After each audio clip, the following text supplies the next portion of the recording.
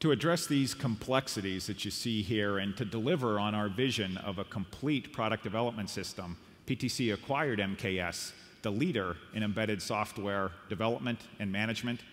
To explain a little bit more about the product and the need for this product, I'd like to welcome up on stage Andrew Wertkin, the CTO of MKS. Andrew? Hey, Brian. How are you? Good. So, Andrew, many in the audience might recognize you. This is not your first time with PTC. PTC acquired one of your previous companies as well. True. That now forms the basis of our former Insight product, now called Windchill Product Analytics. But you left PTC about a year ago to join MKS. Tell us and the audience here a little bit about what you saw in that industry segment that excited you.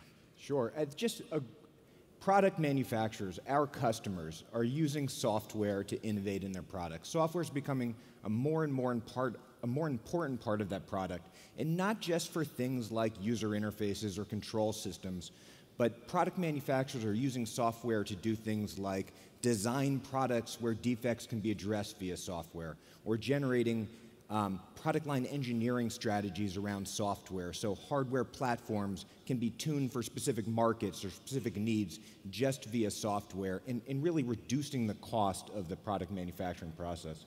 So the customers I've been talking about, I've been hearing about the importance of this coordination of the software development process and the hardware development process. Each of those is a complicated process in and of itself, developing software or hardware, but where the real complexity comes is in integrating those together. Are you hearing those same kinds of things? Yeah, for sure, and our customers are really starting to take a systems engineering type approach where they're taking requirements, they're elaborating those requirements, they're reusing architectures, they're finding design elements, but tracing those all the way through test and verification and validation, and across hardware and software together, and making sure they have the release readiness. They know what's going on in their engineering departments and when they can release.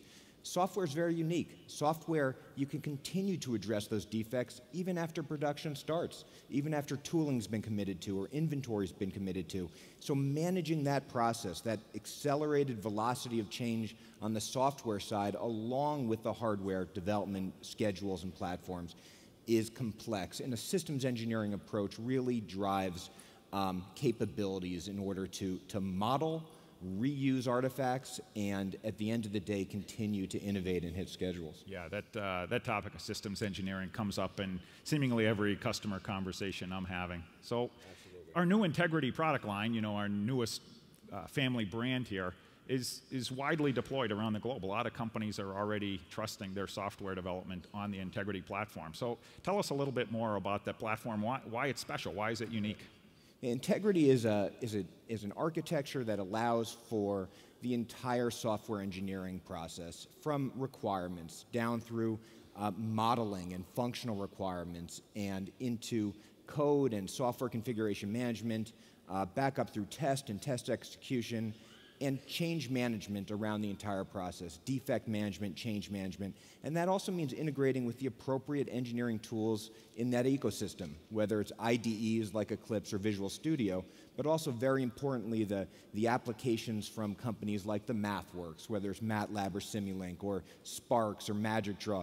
The applications that engineers are using to participate in software and systems engineering, and then, of course, integrating with the enterprise system. So at the end of the day, you don't have software engineering off in a different department, in a different room, not connected to the enterprise. We must have visibility of that data across the enterprise so we know where we are in our processes, so we know we can meet process compliance around our engineering processes, especially when they're safety critical.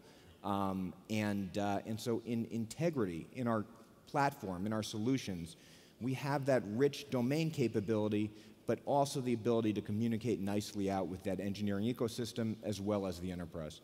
That's great. Andrew, thanks very much. Welcome back to PTC. Thank you very much. Thank you.